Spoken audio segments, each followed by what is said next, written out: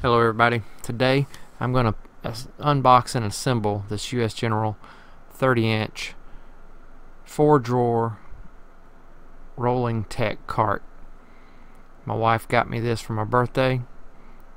It sells at Harbor Freight for $159.99, but there are always coupons out there that you can get this for $99.99 up to $109.99. So please never pay full retail for this. There's always a coupon. First thing we're going to do is we're going to cut the sides down on this box. On top you'll find your keys. Let's spin it around so we can actually see the front of it. Pop the styrofoam off of each end. Get that plastic off. Alright, use your keys to unlock the top. You'll find your uprights, your hydraulics for your lid, owner's manual. We don't need that.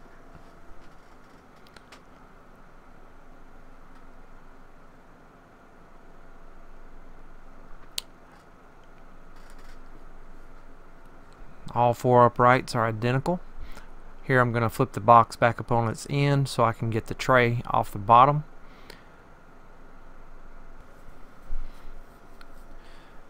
Now let's open up the other drawers to find the rest of our parts. Here we've got a box that has the wheels and our handle, and then we've got our cross members wrapped up in bubble wrap. So there's our handle. Now once we open this box, we'll see our four wheels in there. We've got two fixed casters and two swivel casters with locks. Also in this box will be two bags of nuts and bolts and washers.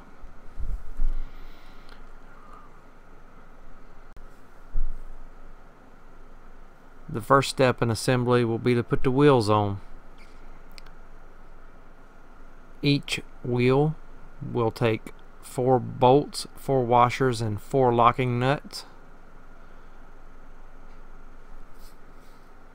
The tray is identical on each end, so just pick one end and put your non-swivel wheels on that end.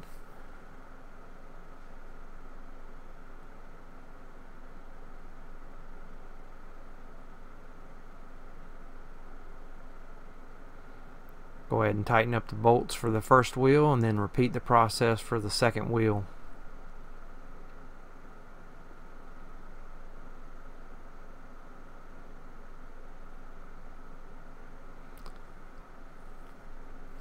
So far I'm finding that the bolt holes are lining up with the wheels just fine.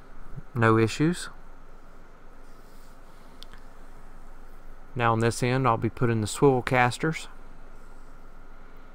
Again, 4 bolts, 4 washers, and 4 locking nuts.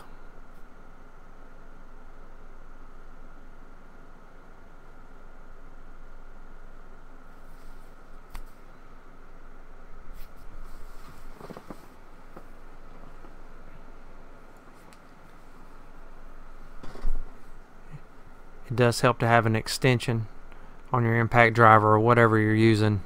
That way you can get out of the way of the wheel. They are fairly tall.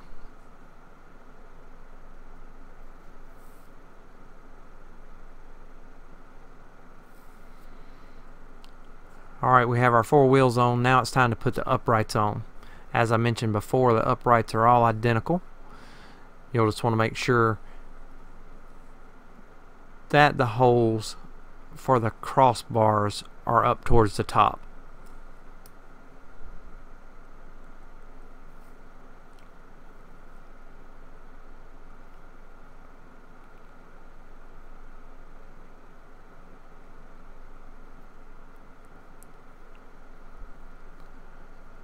Four bolts, 4 washers, and 4 locking nuts hold each of the uprights to the corners.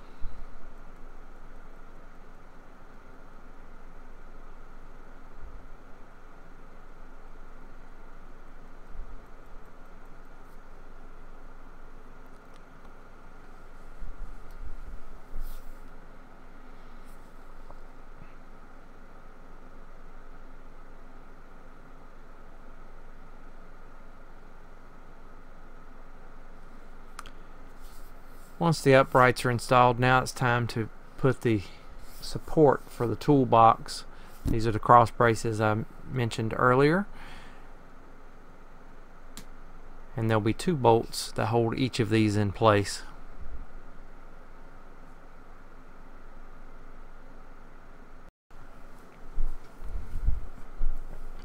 Now it's time to start thinking about which end you want your handle on for your toolbox. You can mount the handle on either end. You'll just want to line up your swiveling wheels with the handle on the same end. I'm going to go ahead and put my handle and the swivel wheels on the right hand side of the toolbox. Now if you have a little help, this will make this part a little easier, but pick the toolbox up, slide it down in the uprights, and the lip will sit on the top of the uprights. Just make sure it is locked on there, just like that. And then 4 bolts will hold each corner of the toolbox portion to the uprights.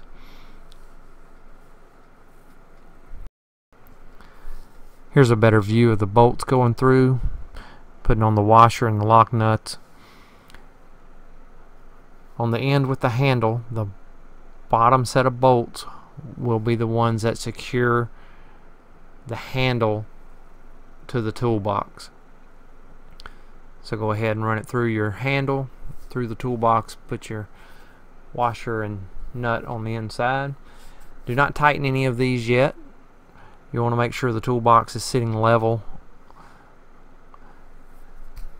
So go ahead and install them all and then tighten them all at one time.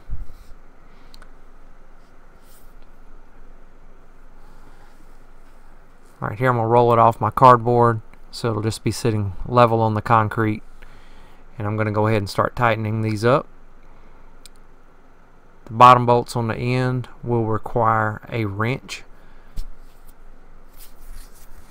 So you can go ahead and get the other 12 bolts tightened up. Then on those last 4, just use a wrench.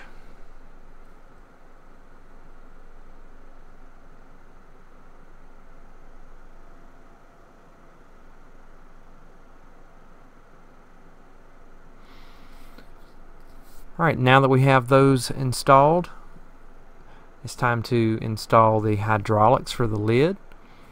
On this, the hydraulic arms will be to the inside of the screwdriver storage area.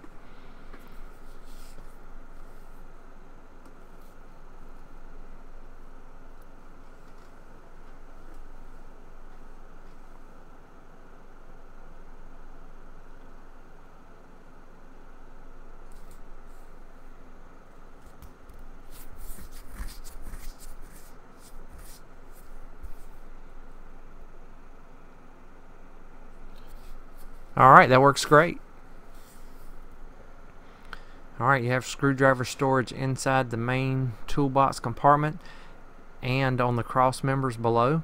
You have plungers that lock the drawers when the lid is in the close and lock position. It's a good looking unit for 99 bucks. However, I did have one problem with it after I got it together. All of the drawers that lock with the left plunger would not open. The one that locked with the right hand plunger would open and close. I did find out that the nut had fallen off the bottom of the left hand plunger, and I did fix that, and I will show that in a separate video. So just check my channel's videos for the repair that I made. As you can see, after I finished the repair, everything works as it should. Again, good looking toolbox for $99. My wife told me if I kept this thing clean and organized that it would be like magic. Anytime I went to it and opened the drawer, whatever I needed would be there. So let's test it. I need a plain blade screwdriver. What do you know? I need an adjustable wrench. You gotta be kidding me. I need some mechanical pencils. This just can't be happening. I need 20 bucks. My wife is a genius. Okay, the final test. I need a 10mm socket. Okay, it is magic. Keep your stuff organized. I appreciate you watching this video. Have a great day.